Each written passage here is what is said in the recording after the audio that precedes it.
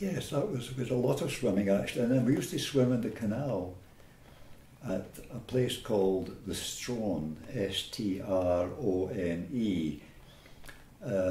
It had a kind of sandy beach actually, and that's where we used to swim. But before that, you swam in the River Kelvin, and when you were good enough, you graduated up to the canal.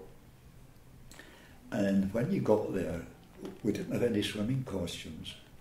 Didn't bother. Didn't have any towels. But it was out in the country, and it was a very quiet area around Twechar. So we'd get into the canal and swim, and they used to say, "Oh, can you cross the canal yet?"